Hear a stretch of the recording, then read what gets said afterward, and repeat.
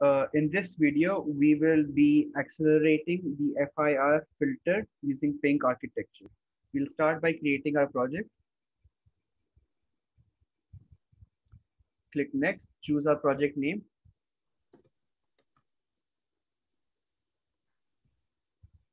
Select the location of our project.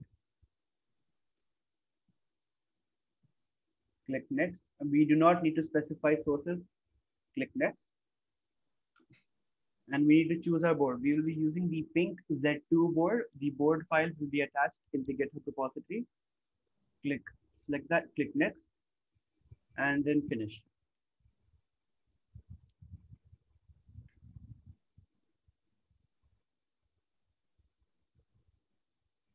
Under the IP integrated tab, you have to create a block design.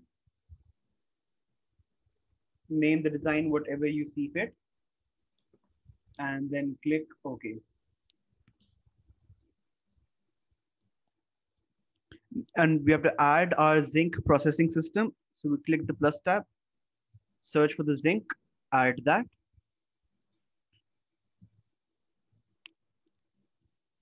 We have to run block automation. Click on that and click OK. Next, we have to add our FIR compiler. Search for the FIR compiler. Just add that.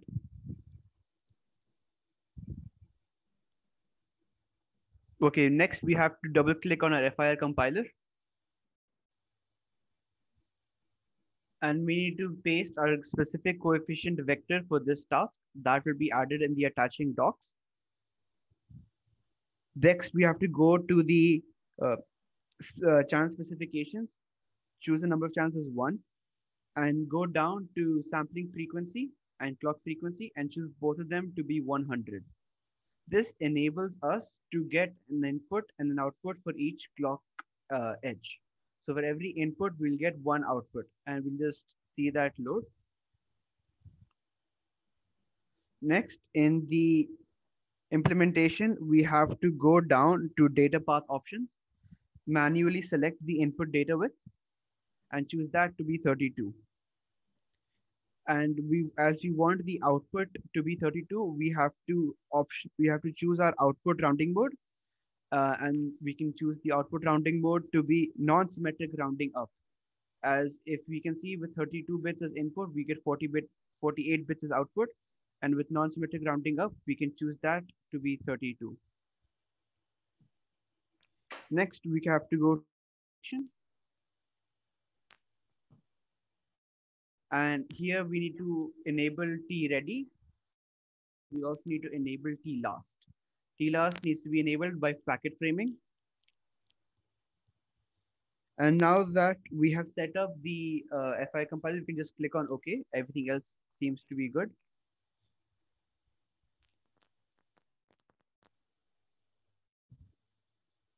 Next, we have to add our AXI DMA. So search for the AXI DMA.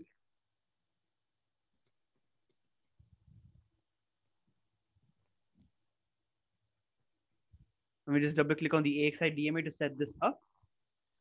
First, we will disable scatter gather engine.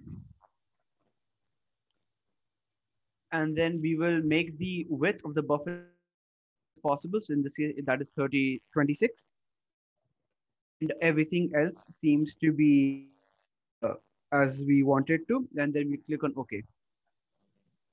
We have to connect our FIR compiler to our AXI DMA. We'll start by the M-axis data and we connect that to the slave port. So this slave port converts the stream to memory map. And similarly, we connect AXIS from memory map to stream. So this enables us to convert the memory map interface inside the AXI to a stream interface that is much more recognizable with the FIR compiler. Next, we will enable a specific port on our Zynq processing system. This is called the high performance Zynq, high performance port of a Zynq processing system. It is the bottom green color. Just double click on that. This high performance port enables us to directly interface with the DDR memory that is present on the Zynq processing system. We can just enable any one of the HP ports. We have enabled HP 0, and yep, that should be the design. And then we can just click on run automation. So if we click on run automation, everything, all the AXI light ports should be connected.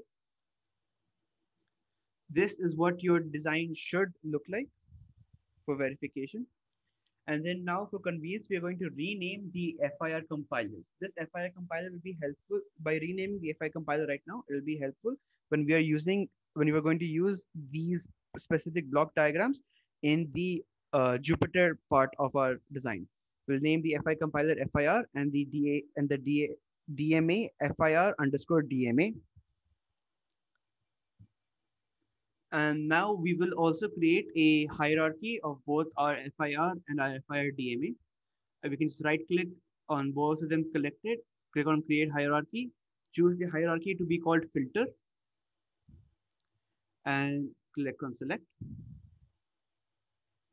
Now we can just run connection automation again for any other ports that might be left out. And now this should be the design. We can just validate a design to check if there are no errors.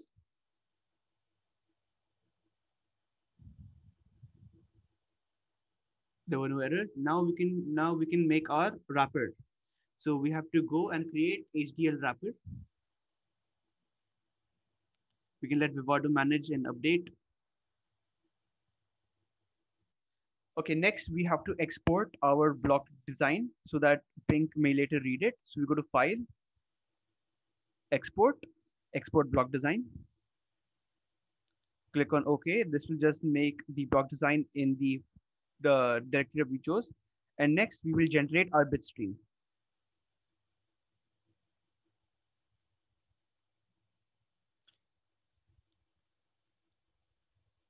And then this may take some time. So as it's generating.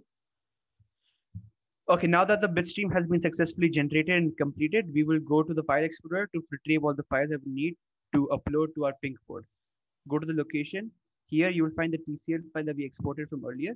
Then we go to this dot sources, sources underscore one, BD, then we go to the filter file. And then here go to the HWH handoff, and here you'll find the HWH file. This file is needed so that Vivado correctly interprets the bit stream that we upload. Just paste that into one convenient location. And now, okay, now we need to go to the bit stream. Now we go to runs. Here we go to implementation, and we can just search for the bit file. So just copy and paste this into the convenient location. And now we will just upload all of this to our PYNQ notebook. So after opening up your PYNQ notebook, we'll just create a new folder. We'll just create a new folder.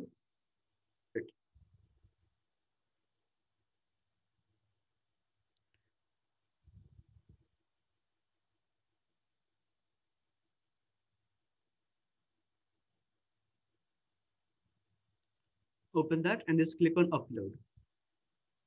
Okay, now we need to upload our bit files. So here we have all our bit file stores. We'll just upload the HWH, the .tcl,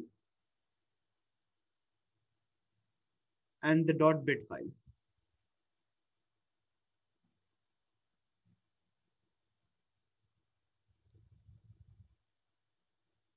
Now that everything's uploaded, we need to create a new Python live notebook.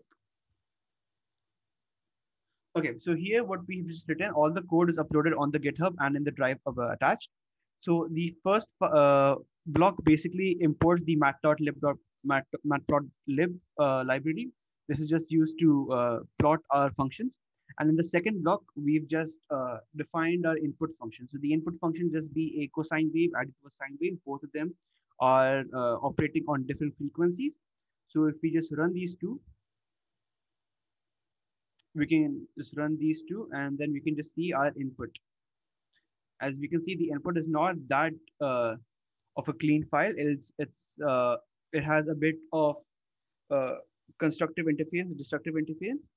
So now we need to create a filter to retrieve the original signal. So what first we'll do is we'll design the software implementation, test the software implementation, and then compare that to the hardware implementation that we just made. Okay, so line by line, I'll just explain what this code does. So firstly, we are importing the L filter function from the scipy library. This will L filter is basically the filter that allows us to perform the FIR function. The coefficients are the same coefficients that we defined earlier. We are just importing a time module so that we can track how long this entire procedure takes. So our start time is just time.time. We're just starting the time. And then the software FIR output is being retrieved. So we just to the N filter, we'll pass the number of the coefficients vector that we made previously, then the total number of samples, and then the samples themselves. The samples themselves were created in the previous block. After that entire procedure happens, we just stop our time and just check the software execution time.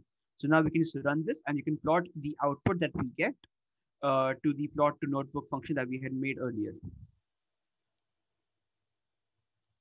And here, as we can see, this is working as we expected. We have our original sine function again. And we can see that the software implementation took 0.095 seconds. So now we'll move to the hardware implementation and we'll see how our hardware FIR implementation stacks in comparison. We will just have to rename our FIR filter underscore wrapper.bit. So essentially all three files have to have the same name in order for PYNQ to recognize it correctly. So here all of them are just being called FIR underscore filter. So here we have the hardware implementation that we're going to use. So from the PYNQ package, we're implementing the overlay function. This overlay function allows us to read the bit files that we have created in Vivado and use them in PYNQ. And then we are implementing, we are importing a PYNQ dot, we are implementing a DMA. So this, as we use the DMA in our Vivado block diagram design, we have to import a similar function that will do the same. That will help us to send and receive our buffers that we will shortly make. So the next step is the overlay function. So here the majority of the address will look the same. It'll be home, Xilinx, Jupyter notebooks, and then that may change depending upon what your folder is. So if you have created a stationary folder, so that will be your first folder, and then we just have to import our FIR bit stream that we created. So that is done using the overlay function. And then we will just load our DMA from the FIR that we had made. So remember when we made the FIR filter, we had blocked both of them into the filter. One filter, we had in that filter, we had the FIR compiler and the FIR DMA. So here we're just loading the DMA using overlay. Filter is the hierarchy that we had made. And then the FIR DMA was the name that we had given to the DMA. All of this runs fine. And then we will move to the next part. So here we are importing an xlnk function from the PYNQ package. The xlnk function allows us to make buffers to allocate memory in PYNQ. So here we are just making a buffer of size n. N was the size that we had used earlier. We defined it earlier in our code, and we're making the data type of them 32 bits. So we've created an in buffer and an out buffer. And now we will copy our samples into the in buffer using the np.copy2 function. And now again, we will just import time to track and benchmark how much time our new FIR filter takes. So we'll start time, and then this step is crucial. We have to send the channel transfer. So we'll first send our in buffer. We'll receive our in buffer using the recv channel dot transfer, and we'll receive the out out buffer, and then we'll wait for both the send channel and the receive channel to uh, finish the transactions. CV, this is one correction we have to make. One of them has to be recv and the other one has to be send. And then we can just stop our entire execution as all the transactions have been completed. Not doing the send and receive channel waits will result in faulty output and garbage values. So here we can just run this entire thing and make sure that all of this just works. And we'll see what our final execution time and the amount of improvement that we got with comparison to the software implementation. As we can see, we got 25 times faster performance in comparison to the software implementation. This clearly shows that our FIR filter that we had made in hardware is much faster than the one that you could use in software. And as you can see that this and the previous graph are all the same on the same. That concludes this tutorial for implementing an FIR filter using PYNQ and the Jupyter notebook. Thank you.